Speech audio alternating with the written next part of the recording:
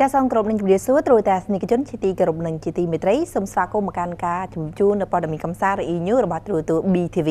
ដែលនឹងខ្ញុំអាណាតែងតែលើកយកមកជម្រាបជូនចាស់តាក់ទងទៅនឹងសិល្បករសិល្បករនេះល្បីៗទាំងក្នុងស្រុកក៏ដូចជាតារាល្បីៗនៅក្រៅប្រទេសរួមជាមួយនឹងខ្សែភាពយន្ត Hollywood ល្បីៗជាច្រើនផងដែរដែលទាំងអស់នេះគឺមាននៅក្នុងកម្មវិធី E-News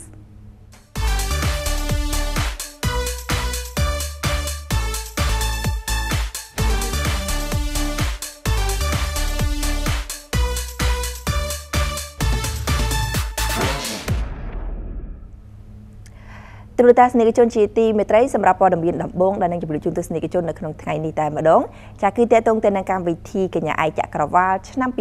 2020ដែលនៅឆ្នាំ2020នេះគឺប្លែកជាមួយនឹងការរៀបចំធ្វើនៅកម្មវិធីនេះចាប់ពីខែមិនិនារហូតដល់ខែមិថុនាដូច្នេះបេក្ខនារី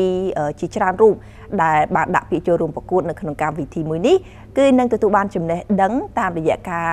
ស្វែងយល់ជាមួយនឹងពិធីបុណ្យចូលឆ្នាំខ្មែររួមជាមួយនឹងអរិយធម៌វប្បធម៌របស់ខ្មែរយើងជាច្រើនហើយដូច្នេះកុំឲ្យខាតពេលយូរយើងទៅទស្សនានៅព័ត៌មាននេះតែម្ដងចា៎នេះគឺជាលើកទី4ហើយនៃការរៀបចំនៅកម្មវិធីកញ្ញាឯកចក្រវាលកម្ពុជាហើយនៅឆ្នាំនេះគឺកាន់តែប្លែកជាងឆ្នាំមុនទៅទៀតដោយកម្មវិធីនេះគឺនឹងរៀបចំធ្វើឡើងចាប់ពីខែមិនិនារហូតដល់ខែមិថុនា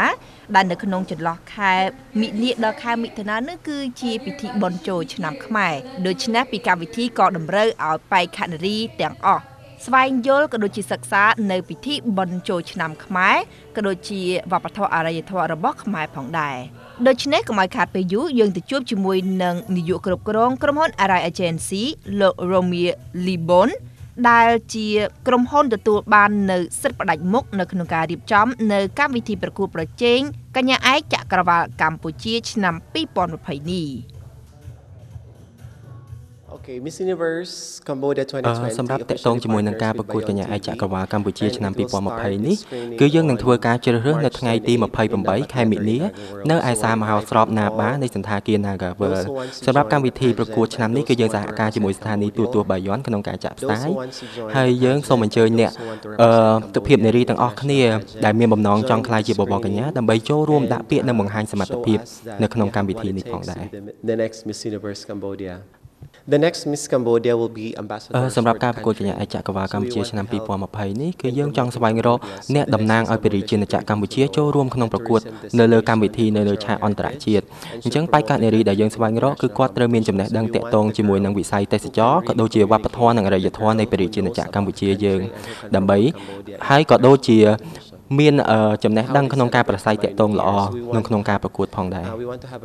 បាទសម្រាប់ការប្រកួតនៅក្នុងឆ្នាំនេះគឺយើងចង់ផ្សព្វផ្សាយតាក់ទងជាមួយនឹងវប្បធម៌របស់ប្រទេសយើងគឺការប្រារព្ធបុណ្យប្រពៃណីជាតិគឺពិធីបុណ្យចូលឆ្នាំខ្មែរផងដែរអញ្ចឹងដោយតែយើងឃើញអញ្ចឹងគឺការប្រកួតឆ្នាំនេះគឺយើងចាប់ផ្ដើមនៅក្នុងខែមិនិនានៅថ្ងៃទី28ហើយនឹងបញ្ចប់នៅក្នុងខែមិថុនាបាទនៅក្នុងចន្លោះនោះគឺថ្ងៃទីនៅខែមេសានិងខែឧសភាគឺជា holiday មួយនៅក្នុងស្រុកយើងអញ្ចឹងយើងនឹងធ្វើប្រពៃពិធីហ្នឹងយើងចង់ឲ្យបេក្ខនារីទាំងអស់គាត់ទៅយល់ដឹងពីតម្លៃនៃវប្បធម៌និងអរិយធម៌នៃការប្រពៃបុណ្យប្រពៃណីរបស់យើងក៏ដូចជាបង្ហាញទៅដល់ពិភពលោកផងដែរនៅពេលដែលគាត់ចេញទៅប្រកួតនៅស្រុកក្រៅបន្ទាប់ពីការប្រកួតបេក្ខនារីរបស់យើងគឺគាត់បានចាប់អាជីពទៅជាដូចជាពិធីការនេះតារាសម្ដែងហើយមានបេក្ខនារីយើងធ្លាប់ធ្វើជា flight attendant ផងដែរបាទ We want them to have a good future also by joining in this pageant they become confident and they can be very prepared also for their future សូមបញ្ជាក់ជូនផងដែរថាបេក្ខនារីដែលមានចំណាប់អារម្មណ៍នៅក្នុងការចូលរួមប្រកួតនៅកម្មវិធីកញ្ញាឯកចក្រវាលអាចធ្វើការដាក់ពាក្យបានចាប់ពីពេលនេះតទៅហើយក្នុងនោះយើងនឹងធ្វើការជម្រុះនៅបេក្ខនារីនៅថ្ងៃទី28ខែមិនិនាឆ្នាំ2020ខាងមុខនេះ